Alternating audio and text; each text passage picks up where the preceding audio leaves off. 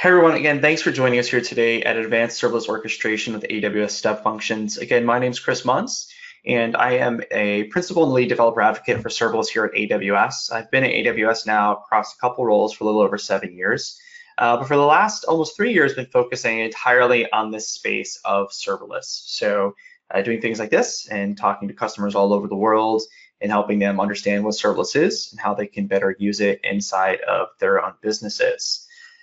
Now, the topic that we're going to talk about today is an important one. It's around orchestrating the workflows inside of a serverless application.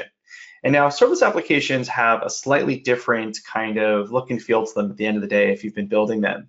And when it comes to orchestration of components, what we can do is actually really powerful with serverless. I would say that what we're going to talk about today in terms of breaking down a larger business workflow and to how you can integrate with various components that we have inside of AWS here, what you'll find is that some really powerful architectural patterns can come out. Now, when we talk about serverless, this is a term that across the industry means a lot of things to a lot of people. For us here at AWS, though, we kind of have four key criteria that we use to define what serverless is and what allows us to basically consider a product to be able to be called serverless. So those four criteria are, as you see here. So the first, probably the most simple one, is that there should be no infrastructure that you should need to provision or manage. This means no virtual infrastructure in the sense of virtual machines, no physical machines, or even any container orchestration that you yourself should have to manage, set up, configure, no operating systems to configure, and so forth. The second is automatic scaling. And this is a pretty core concept with cloud computing today. As traffic or requests or events come in, the infrastructure should scale up. And then as they go away, they should scale down. And in this case, you shouldn't have to think a whole lot about turning any knobs for capacity planning or worrying about if you have enough infrastructure to handle that. The third is pay for value. And in this case, we talk about pay for value. We talk about not, again, having a lot of resources sitting around that aren't being used. So for most of the AWS services that fall into the serverless family, when you're not using them, you're probably not paying for them. Maybe the lone exception would be places where you have to pay for things like storage or data stored in a database. And so what this means is that you could see really drastic savings compared to infrastructure that would be running 24/7, even infrastructure that might be kind of following the peaks and troughs of traffic. In the case of a lot of the serverless products, they respond directly to the events and requests that come in. And so when you're not getting those events or requests, you're not paying for them. And then lastly, being highly available and secure. And we consider security to be our top priority for us here at AWS. We also help our customers build highly available and resilient applications. And so we have a lot of those, both of those kind of capabilities and aspects built into the serverless family of products that we have here today. Now, at the core of the serverless world for us is a product called AWS Lambda. And we're just about coming up actually on the 5th anniversary of us first announcing AWS Lambda back in November of 2014.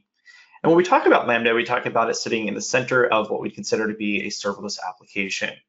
Now, with a serverless application with Lambda, there's basically three core components to it.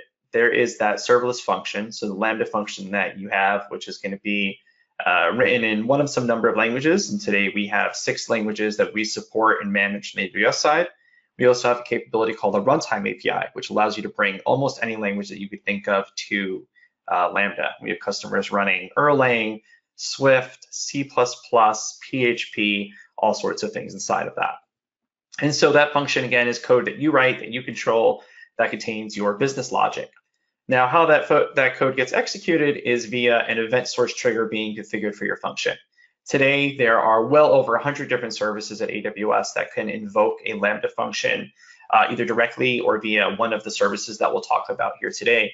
And so what this means is that there's a lot of different patterns for invoking Lambda in response to things like changes in your databases into data state, requests to endpoints like Amazon API Gateway, or even things like Amazon Alexa, and changes in resource state. So for example, in response to development or management tools, in response to alarms from say something like AWS CloudWatch, or other systems that can kick off, again, event-based monitoring inside of your infrastructure. And then what your function does is completely up to you. So does it talk to databases or data stores or other service APIs that maybe are AWS's or exist in your own infrastructure? That business logic is entirely yours and aligns with your business need. Now, this is kind of the core of a basic example of when we talk about a serverless application. But typically speaking, there are, again, a lot of different things that you could do with this.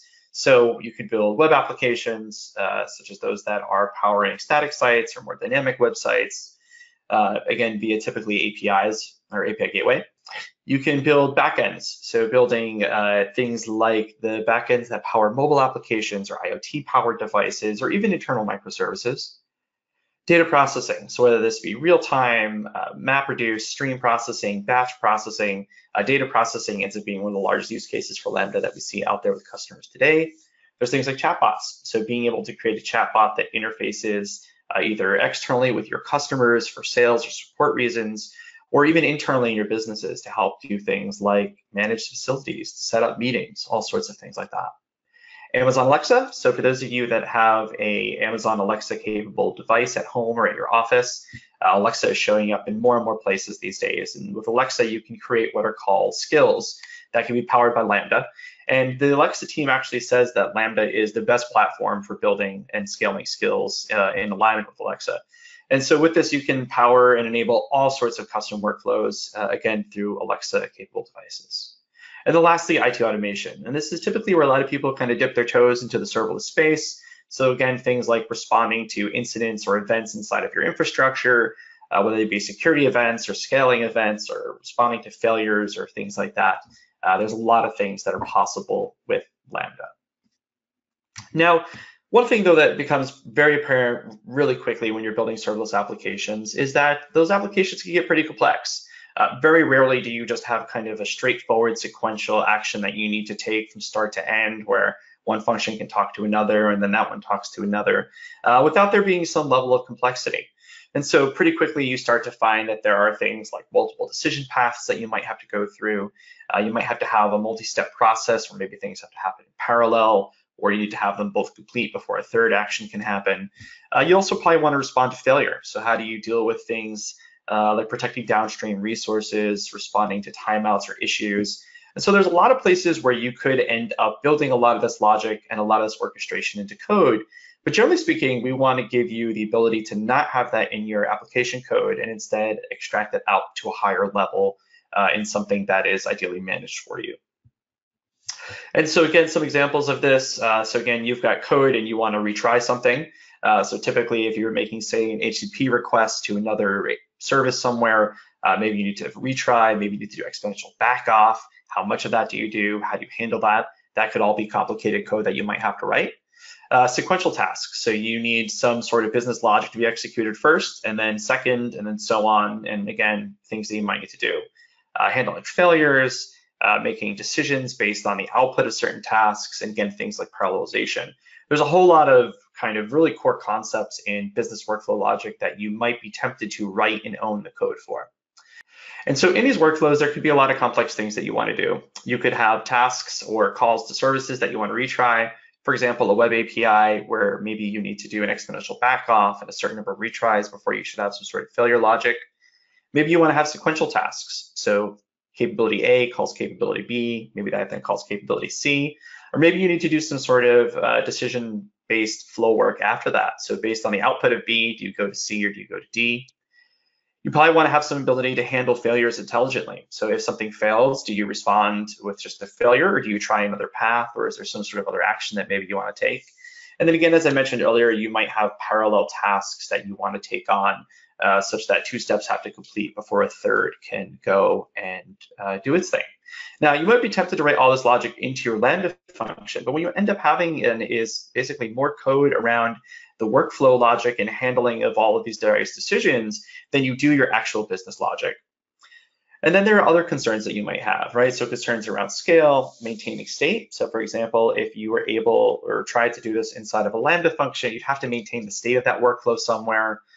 Dealing with errors and timeouts. So if you have downstream errors and timeouts, how do you handle that upstream without potentially that own Lambda function timing out? And so again, you run into various things that you'd like to do to make this easier. And these were concerns that we heard from our customers after we first launched Lambda, and that led us then to December of 2016, announcing a service called AWS Step Functions. So just shy of 3 years ago, we first announced Step Functions. We're going to spend most of the rest of this session here today talking about Step Functions. Now you see here a diagram of a workflow. where basically we've got a whole bunch of the capabilities that we kind of discussed previously.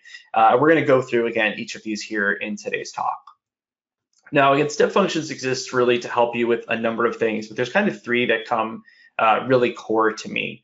So one is, as you'll see here, there's a visual aspect to step functions that allows you to have a visual workflow that aligns then with the business logic that you're looking to execute. So we have some customers that have massively complex workflows. I'm talking about 80, 90, even maybe more decision trees, failure paths, and so forth inside of their step functions. And they can do this again without having to write the code inside of their own Lambda functions or their own application code, which lends itself to the second aspect of this, or second key benefit. Again, being able to write less code can be really powerful because it means then you can focus more on the code that matters to you and less on some of this stuff, which is fairly boilerplate. And then finally, step functions is at the end of the day a state engine, which means that it's tracking the state of what's happening inside of your application. Now, you don't have to deal with any low-level primitives of writing or reading to a database as part of this, or dealing with any sort of transactional aspects to that. It's all managed by step functions for you. And so this becomes a really powerful way for you, again, to transition between these various aspects of the workflow that you have without having to manage all of that state directly yourself. And so the way that it works is that you can define your workflow in JSON. You can see then visualizations of that flow in the AWS console if you so desired. And you can also monitor the executions of it inside of the console.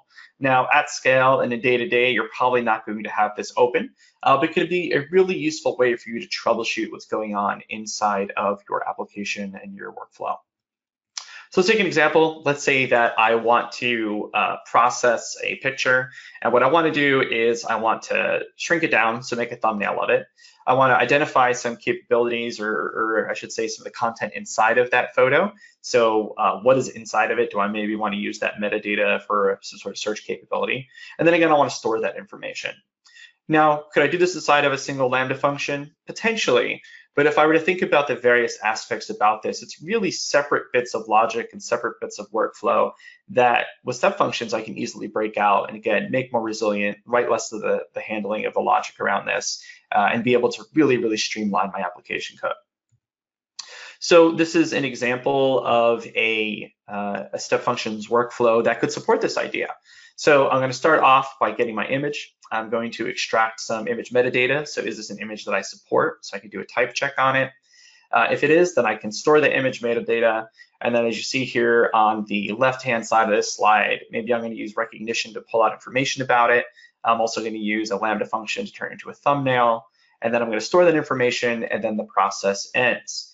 Now, for some reason, this was a not supported image. Maybe I only take JPEGs and you uploaded a TIFF file or something like that.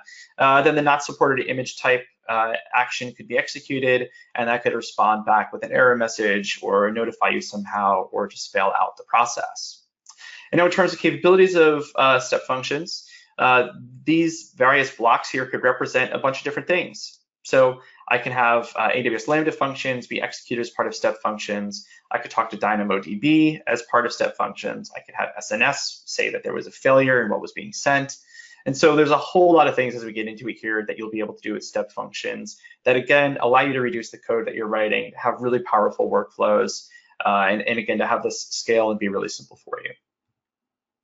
So at the core of step functions is a state logic DSL that we've written that is in JSON today.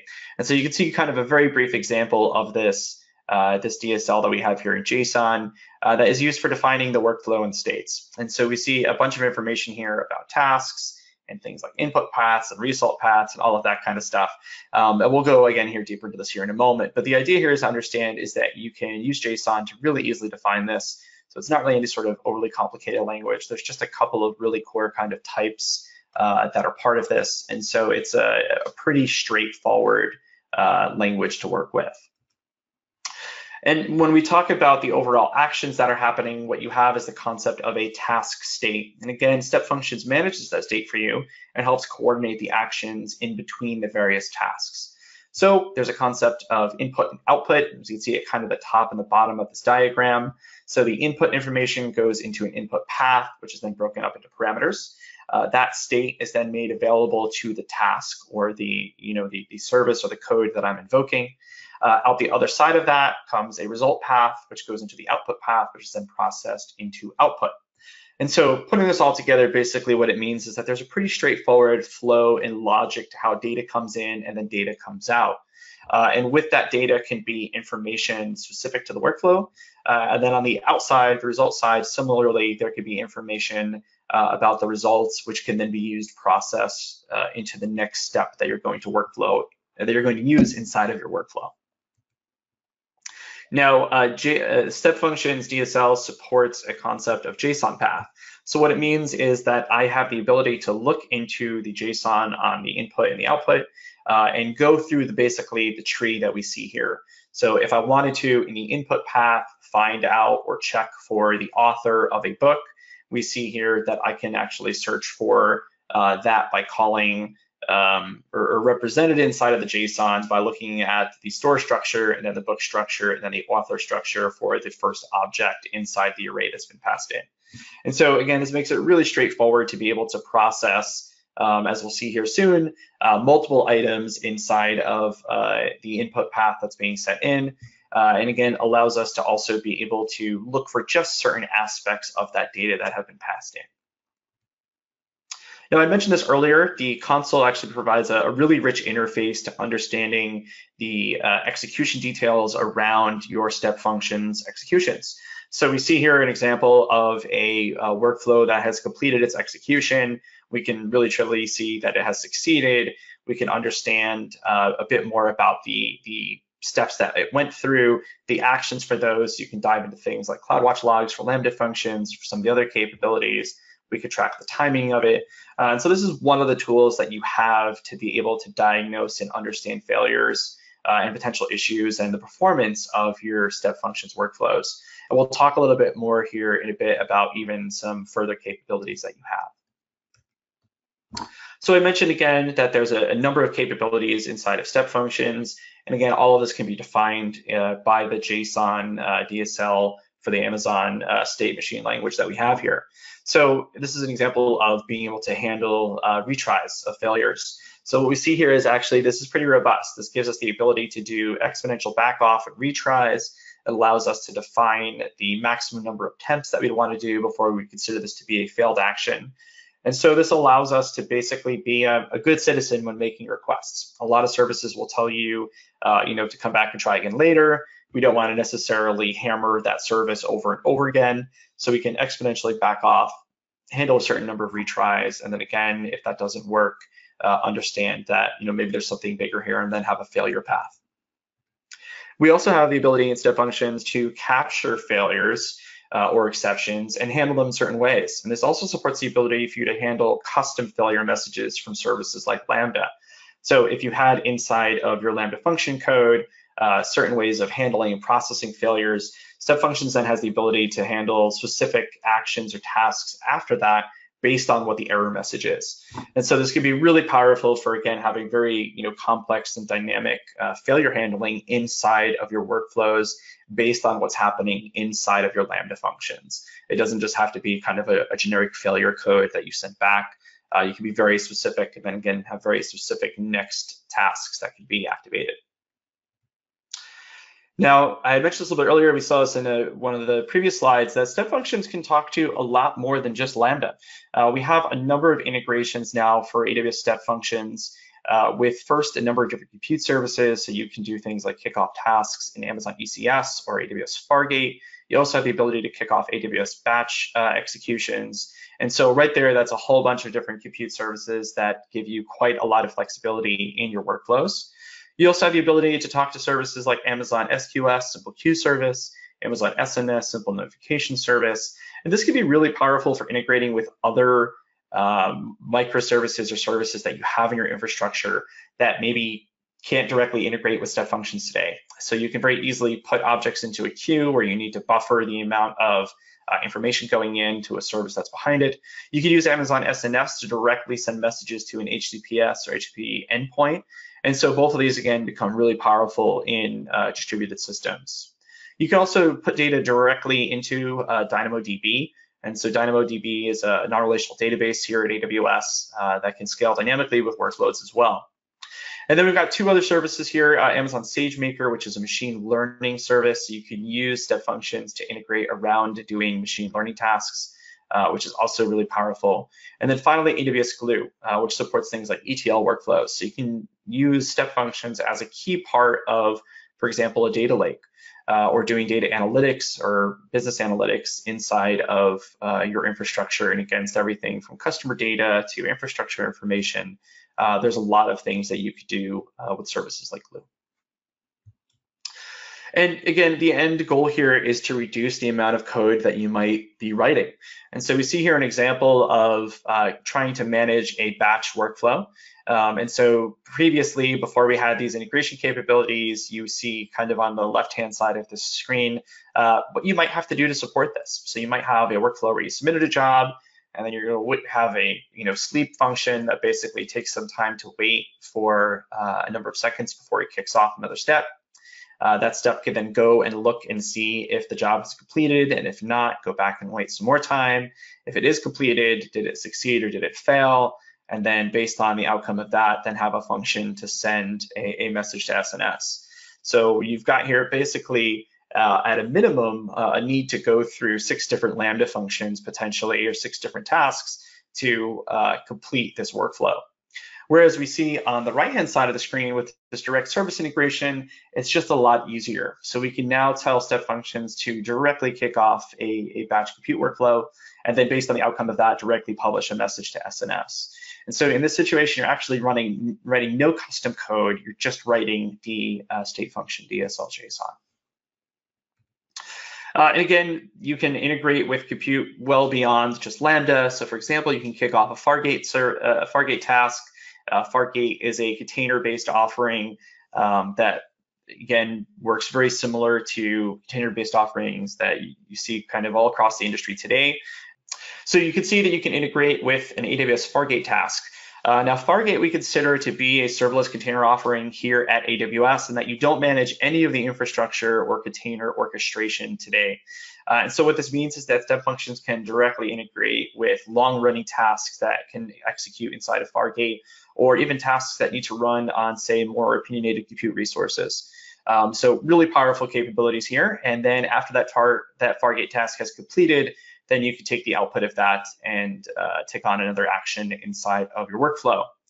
An example of the JSON for this, so we see here actually step functions going and completely launching the Fargate task for us. We can put in at a cluster, say the task definition, and then go insofar as to configure the network infrastructure around this. So if this Fargate task, say, had to talk to resources inside of a VPC, like a relational database. And so all this is possible here just directly inside of the Fargate task definition. Similarly, we can do things in this workflow like configure the SNS tasks off of this. And again, pretty straightforward. We have the ability to, based on the success or failure, decide what the messages that we want to publish, take output from the previous task, and then pass that on forward. And so again, really straightforward JSON in order to make this happen. Here again is an example of you at runtime configuring the topic for these SNS tasks to exist. And then again, here the action that actually gets executed upon. And so again, in both of these situations, or at least in the situation of SNS, you're not necessarily running any code to handle that. Obviously, for the Fargate task, you would have your application running inside of that container. But again, gluing these pieces together here becomes really straightforward. Now, we've got a number of new capabilities in step functions that have been launched here in just the last couple of months. We're going to walk through each of these. I find each of these to be really, really powerful additional components to step functions. So the first is a concept of callbacks. Now, we've had since the early days of step functions the ability for you to run human tasks. And now those human tasks could be basically achieved by having a human on the other side of an interface who gets a notification and clicks a button, and then it tells the task to complete. But the callback pattern now is actually a lot more powerful. You have the ability to have really long-running step functions where a process goes away and does a thing, and then you can come back and have it finalize that process yourself. And so based on this now, you don't have to have the kind of step functions workflow hanging around. This could be an asynchronous task that happens. And so previously where it would have blocked, this again gives you quite a lot more flexibility. So this could be useful for, again, long running tasks that need to run outside of your traditional workflow. It could be really useful for human-based tasks. And so again, just adds another level of dynamicness and resiliency to your workflows. Another thing that we launched shortly after this was the ability for you to have nested or child workflows. Now, the idea here is one of the things that we find is that as organizations start using step functions, they start to come up with a lot of repeatable patterns inside those step functions. You might have some sort of core business logic of a workflow that continues to exist inside of other aspects of your infrastructure or your application, your architecture. And so basically at the end of the day, what nested child workflows allow you to do is create a reusable workflow that can then be invoked from other workflows. And so again, this in itself is incredibly powerful because you can take then a bunch of simplified workflows and combine them into something much larger, and then again reuse those workflows again. Now this supports both a synchronous and an asynchronous model, so you can block the parent workflow. You could also have, again, like I said here, an asynchronous model that supports the callback model for calling back to the parent later on and saying that work is done. And so there's different reasons for using both of those depending on your use case. But again, now this is a really easy way to simplify that.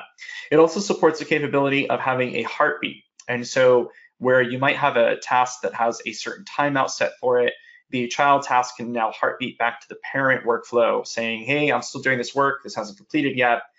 This even allows you to have the ability to, via the callback model, to have the child task be asynchronous off the parent, which is asynchronous, and have it report back that it's completed a certain amount of work, and then still continue to do other work that the parent maybe doesn't have to know anything about or be responsible for.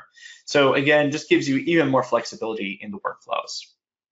And then most recently here, just a couple of weeks ago, we added a new capability towards the parallelization aspects of what's supported inside of step functions. Now, previously you could define a set number of parallelized tasks inside of a workflow. So we see here an example where I just have two tasks that I want to execute at the same time. I want to look up an address, I want to look up a phone number, and I want to pass that on then to the end result of this function. But what we just announced is dynamic parallelism. And so via something called the map state, as the name may sound here, this allows you to take a dynamic number of inputs and then automatically execute a certain task or even potentially a nested child workflow inside of your workflow for each of those items. And so this also allows you to have the ability to set a maximum concurrency so you can prevent, say, any sort of resource starvation inside of these workflows for whatever you might be talking to. So really powerful thing. We find that there are a lot of times that customers inside of workflows, especially in things like ETL workflows or data processing workflows, may have an unbounded number of items that come in. And whereas the previously parallel state would have had a fixed number, you might have had to do some sort of looping inside the workflow to handle that yourself. The map state just makes this much, much easier. So again, really powerful and pretty straightforward to set up via the JSON. The next thing I want to talk about is actually not a capability in step functions, but actually an entirely new service that we announced over this past summer that exists inside of the same service orchestration family that we have step functions in. And this is Amazon Event Bridge. Now, Amazon Event Bridge is different in a number of ways compared to step functions. Whereas step functions is used to manage basically a predefined, discrete kind of workflow between a number of capabilities inside of your application, Event Bridge exists to allow you to share events between potentially many different parts of your application in a way that's not directly orchestrated. And so with this now, it has the ability to take in a number of events from AWS services and then pass those on after being processed by rules to a number of different targets. Now, this is built on top of the scalability of CloudWatch events, which is the service that we've had here now at AWS for a while. And so this is really meant for massive scale. It's meant to enable kind of heavily distributed microservices-based architectures. And it's got really simple programming model towards it. You just simply put events in, you have rules that are defined then that pass those events on to targets. And so what we can do with Event Bridge is say take an event that comes in from a single service and then pass that on to a number of other services in parallel, kind of in a forked pattern, if you will. So we see that we could have Event Bridge talk to SNS to send a message to an HTTPS server that's maybe running inside of our on-premises infrastructure. We could pass a message to Event Bridge, or I'm sorry, from Event Bridge to Kinesis Data Firehose, which can then put that into S3 and make it available for, say, business intelligence. We can have a message sent from Event Bridge and passed into Kinesis Firehose, then go into S3 and make it available for services like Amazon Athena to do BI analysis on top of it. We can pass some data to ECS, and we can pass some data to Lambda again to talk to other services. And then we could also use Event Bridge to pass information into step functions. Now, given that Event Bridge has integration with many, many services across the AWS, what this means again now is that you have a really easy way to have those services kick off step functions workflows. And so it unlocks the ability for all sorts of events inside of the AWS ecosystem to now directly kick off workflows for you. There's another thing that step functions can do with Event Bridge, which is that step functions already has the ability for you to report on lifecycle events inside of your step functions workflow. And so those can then be passed into Event Bridge themselves, passed into rules, and then sent to other places. So for example, if you have tasks that fail or timeout, you could take that information, pass it through a rule, and then maybe execute a Lambda function to send a notification or to replay some information or to test things. And so again, what you get on both sides of the equation is that you can capture information about lifecycle events with Event Bridge, pass them to other AWS targets, but then you can also use Event Bridge to execute step functions directly yourself. So this is really useful, again, for auditing, for observability, for tracking individual workflows, for responding to failure, for gluing together all sorts of different AWS components into your orchestration. And so again, the two of these work hand in hand really well together. So talk a little bit about some of the tooling that's available to you in building out your workflows and testing them. Now, one tool that I would encourage you to go and grab today, if you've never used it before, is a tool called Statement. And you can find this on GitHub in the AWS Labs organization under Statement. Now, this is a tool that's been open sourced by the Step Functions team, and what it allows you to do is to do linting on top of the state function JSON DSL that you use for defining your workflows. And so this should really be a key step in the overall development and deployment of your workflows. It's going to save you for those weird little typos or that times when maybe your JSON isn't valid. And so I would definitely encourage you to get this tool and again include it inside of the workflows, inside of your development workflows for managing your step functions workflows. The second is that some of the serverless products that we have lend themselves incredibly well to being able to scale up and scale down. They're completely managed for you. But there are a lot of developers that still want to have the capability to develop their applications locally. And so one of the tools that we have that can help you with this is a Step Functions local tool. And so we see here actually a screenshot from Docker Hub. The local tool is made available to you either as a jar that you can install locally or as a Docker container that you can run directly inside of your workstation, your dev environment, wherever it is that you might be building application code. And so this has a number of capabilities built into it as well. It has the ability for you to integrate with Lambda functions running locally via AWS SAM, which we'll talk about here in a moment. It also has the ability for you to integrate from the local environment up with services that are running directly in AWS. So you can talk to the AWS services from inside of your step functions here. You can talk to different regions, different endpoints. And all of that's very straightforward and easy to configure inside of the configuration file for Step Functions Local. We see here just an example of then using the AWS CLI to invoke the local endpoint of Step Functions Local to execute a command or basically to kick off a workflow. And so this is really powerful and will help you get started. Next, I'll talk a little bit here about AWS SAM. So SAM is the mascot that we have here for serverless, and this is our little squirrel friend that you see here in this slide. But SAM actually stands for a lot more than that. So SAM is short for Serverless Application Model. Serverless Application Model, or SAM, is a extension built on top of CloudFormation to really simplify the building and deploying of serverless applications. And so there are a number of capabilities unique to SAM that basically, again, would take you from having to write many dozens of lines of JSON or YAML and instead write just a handful or maybe tens of lines of JSON and YAML. Now, because it's an extension on top of CloudFormation, it supports the ability for you to use pretty much any CloudFormation resource inside of the template for it. And you still use the CloudFormation service to execute these templates to launch the resource stacks that are created by it. And you get all of the underlying capabilities that exist inside of CloudFormation as part of that. Now, this is an open source specification, and you could find out a lot more information at aws.amazon.com/serverless/SAM. Partnered up with the SAM template engine capability is a CLI tool called AWS SAM CLI. Now, the CLI tool gives you a whole bunch of capabilities local inside of, again, your laptop, your workstation, whatever it is that you develop code. First, it can allow you to create new serverless applications. Now, again, this is going to be based around just Lambda in this case. So it'll create for you a SAM template. It'll give you some example code. It'll give you a test event that you could pass in. Then it gives you the ability to mock the Lambda service via two different ways. One is via a mock API gateway proxy style interface. So this was where you would just basically throw a curl command at a local interface and test out your API. The second is via mocking the Lambda service API.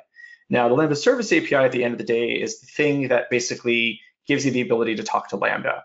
And so with this, you can pass in pretty much any event structure that you want, including the event structures that come from step functions. And so with the step functions local interface, you have the ability to directly interface with Lambda functions that are running locally in your own dev environment via SAM CLI. And this runs inside of a Docker container locally as well. So you do have to have Docker in your environment for this to work. And so again, what you end up with is basically two Docker images that are running as active containers that are communicating with each other. And it's pretty straightforward and simple to get up and running.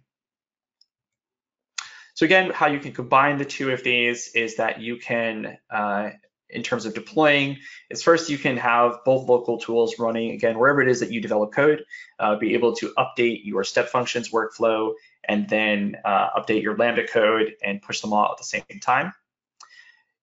Then when it comes to actually deploying these out into your production environment or up into the cloud, as it were, you can just use the AWS Step Functions CloudFormation resources of state machine and activity. And yes, I realize that I missed an E on this, but that's okay. And then you could use in SAM, the AWS Serverless function resources to configure your Lambda functions and all of the various capabilities around that. Now, given that you're creating all these resources inside of a template file, and it's either going to be JSON or YAML in this case, you can track all this inside of a CI/CD pipeline, which means that you have the ability to do version control of that file, to track it inside of a code repository, to test across multiple environments, and kind of follow all of the good best practices that you would around CI and CD. Now, one thing that we will say that is kind of a caveat to pay attention to today is that versioning of state machines is tricky. Earlier this year, we gave you the capability to do updates directly on existing step functions, whereas previously that was something that you couldn't do. So you can update existing step functions. It will only apply to new executions that come in. It won't impact anything that's in flow. But when it comes to actually versioning state functions, this is something today where you would either have to create a brand new state function and give it, say, a different name, throw in some sort of semver type of structure to it if that was your thing. But there isn't any concept of versioning today in step functions like there is in Lambda. Again, this is something that we're aware of, and I hope that in the near future we can give you some guidance on how you can do this better. Awesome. So closing today, we went through kind of a whole bunch of concepts around step functions. Again, really step functions exist to allow you to remove the orchestration work that you would typically be writing a whole lot of code for and pass it up to a service that's going to manage that for you a lot easier. It's going to reduce the amount of code that you have. It's going to simplify that state management and tracking. And then it comes with a whole bunch of capabilities. So obviously the ability to do decisions between tasks, to handle retries, things like exponential backoff, to do complicated and custom failure handling, and then to do things like parallel tasks. Recently here, just in the last couple of months, we've given you the ability to do callbacks, so the ability for you to have a separate process or even a manual action callback in an async way back to your workflow.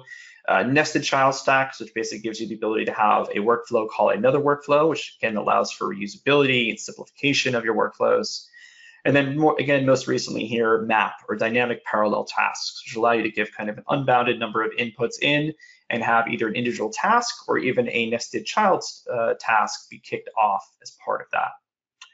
Now, Step Functions is more than just Lambda, right? You can integrate with Fargate, with ECS, SNS, SQS, DynamoDB, EventBridge, Batch, Glue, all sorts of things that you have the ability to do a number of capabilities with. Again, EventBridge could be a really powerful kind of sibling product alongside of Step Functions to do things like capture information about what's happening with your workflows, pass that on to other services like Lambda or Kinesis or Fargate, or put data out to, again, a number of different services. And lastly, when it comes to development and testing, Step Functions Local plus SAM CLI gives the ability to do a whole lot of this local inside of your own development environment. They're both pretty simple tools to work with, as they can come both bundled up inside of Docker images. And so getting started with them is as easy as downloading them, doing a little bit of configuration, and then firing them up.